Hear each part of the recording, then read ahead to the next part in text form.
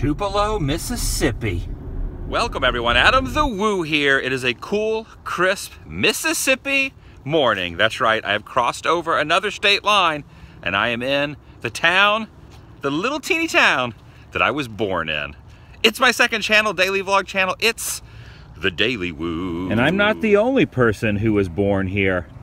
A gentleman by the name of Elvis Aaron Presley also got his start in Tupelo. This statue is a recreation of a photo of when he returned to town to play a concert. September 26, 1956, the king of rock and roll stood right there. Love me tender, love me true, all my dreams fulfilled. Oh, Elvis, I love you. Check out this rarity.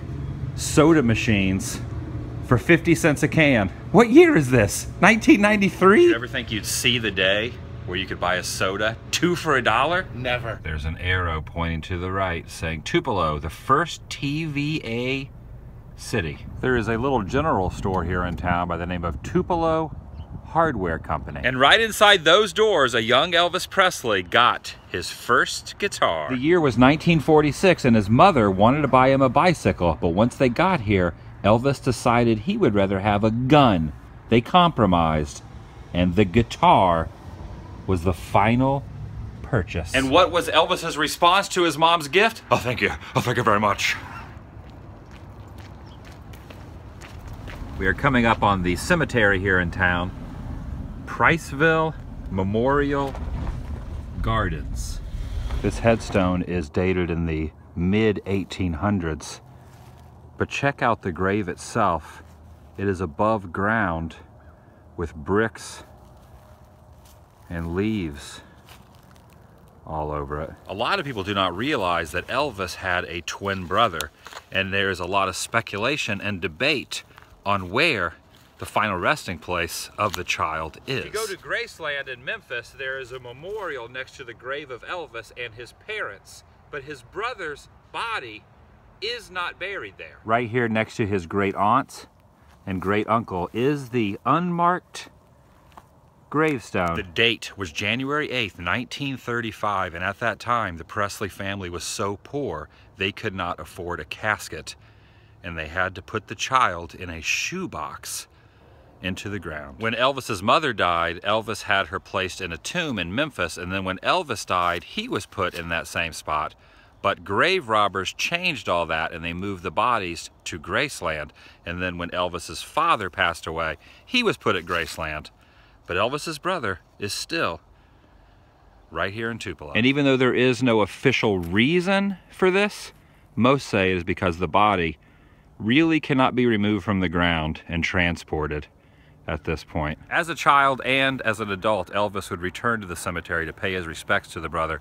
And it always weighed heavy on his heart that his brother lost his life and he was still alive. There's a little hamburger joint here in town by the name of Johnny's Drive-In. He's shaking his hips. He's shaking his hips like Satan wants him to. It's currently closed, but they have a booth dedicated to the king himself. And there's a photo just above where you can sit, and it has him eating there, eating a cheeseburger in that exact spot. Even though this is my birth town, it has been 5 years since I've been here. Use your Columbo-like research skills and find the video I did of some of the Elvis spots half a decade ago. Here we have some placards to both of the twins. And it happened right here in this little teeny tiny house. A very modest home for the infant that would become the king of rock and roll. The family only lived here 4 years before the house was repossessed. This is a statue of what he would have looked like at age 13 when his family moved from Tupelo to Memphis. Apparently, 13-year-old Elvis is just about as tall as I am. You're either about to headbutt him or kiss him. Let me decide. This overlook of downtown and the church where Elvis sang as a young boy was one of his favorite spots. And they have commemorated this spot by erecting 2 statues, one of Elvis at the peak of his stardom and one in his youth with his very first guitar. Never forget your roots. I think that's what Elvis is trying to tell us. He has a lion necklace festooning his torso. That's the king right there. You know it's a small community when they have replaced the stoplights with stop signs. Still hanging from the sky though. And check this out. Old movie theater. Gotta love it. Pure Americana at its finest. And in the town square, the focal point is this majestic building, which I am assuming is the courthouse. And in front of it is this monument erected in 1908 by the Women's Christian Temperance Union in commemoration of statewide prohibition. At one point, they felt it necessary to decorate the bricks around this tree. And why they eventually got rid of the tree, I'm stumped. I wasn't going to use that joke. I insisted. There's a few old neon signs up and down the main drag.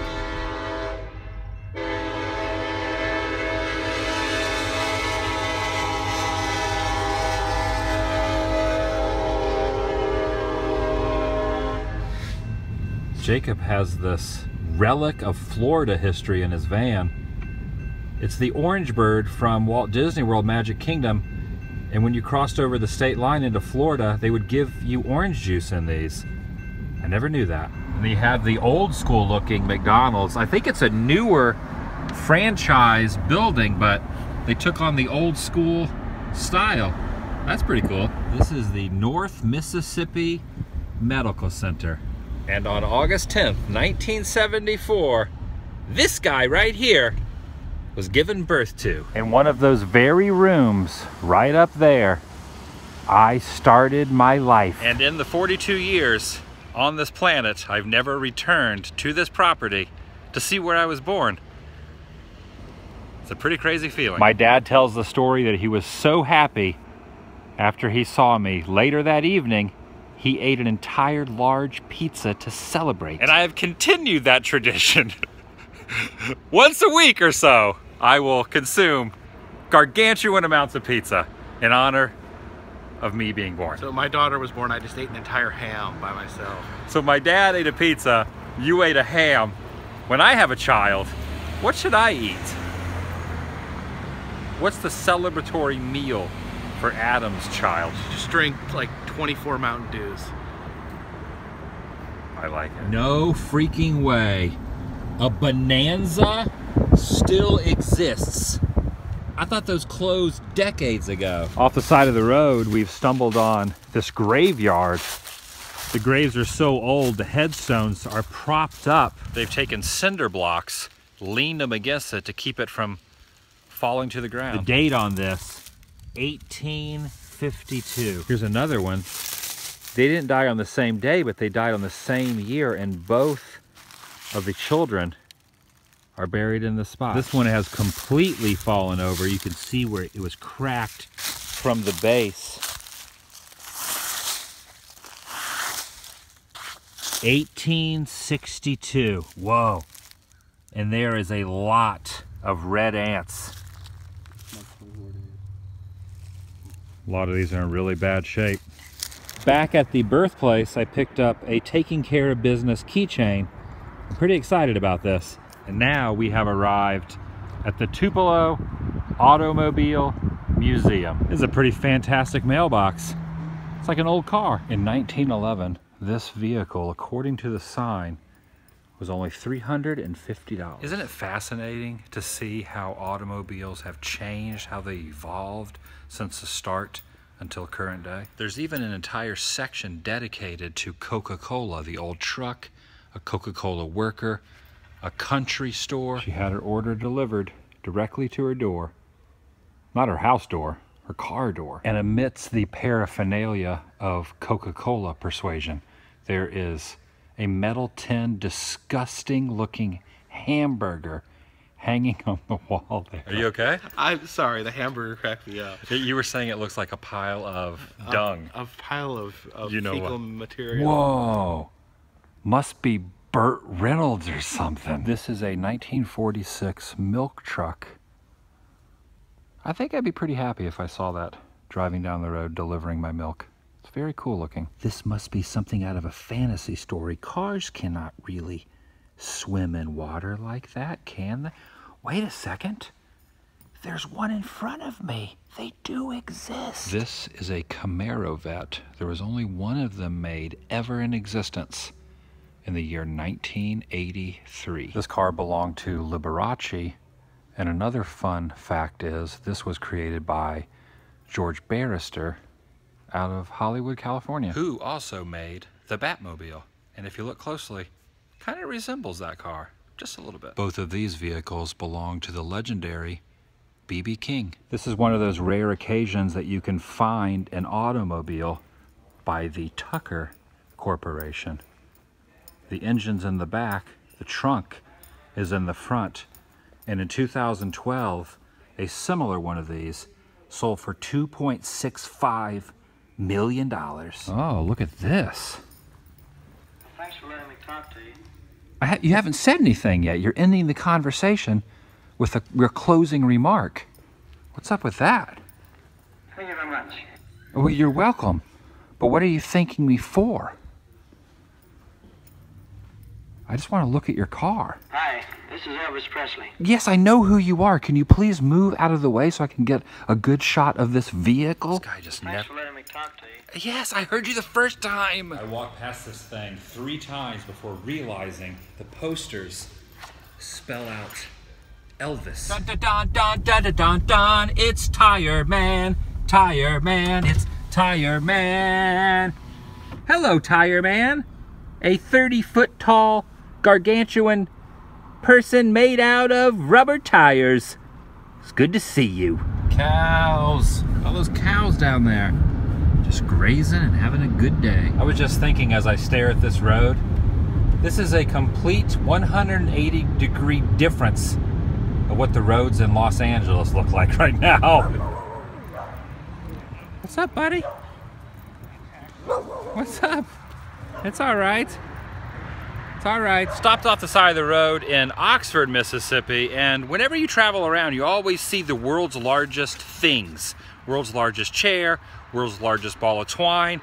This place is known for the world's largest cedar bucket. I'm not gonna argue with this fact, because who would say that this is not the world's largest cedar bucket? It's huge. I mean, I'm 6'3". This thing's got to be at least 7 feet tall. You gotta wonder what's inside this thing. There was actually a larger cedar bucket over in Murfreesboro, Tennessee, and someone snuck in at night and burned it down. Who would want to harm a innocent bucket? There seems to be basically what looks like a bunch of leftover tubs. Bathtub graveyard. There's like hundreds of them out here.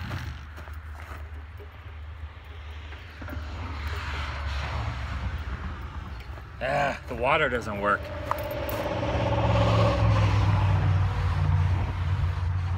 You ready to go, man? I guess. I was pretty comfortable in there, though. Do you remember the song The Legend of Billy Joe by Bobby Gentry? The Tallahatchie Bridge? This is it right here. It crosses over the Tallahatchie River. I believe the original bridge that was here when the song was written was torn down and replaced with this newer one. Not really 100% how new it is, because this does look kind of old. The song has been subject to a lot of interpretation on what the meaning behind the lyrics really are. And I'm starting to think if someone did jump off this bridge, the height of it, they could probably survive. Supposedly, when the song gained all its popularity, they had to put a sign up saying anyone that jumped off for recreational purposes to swim in the water down below would be fined $100. That did not deter everyone, however, because this is the bridge that Billy Joe McAllister jumped off the Tallahatchie Bridge on Choctaw Ridge.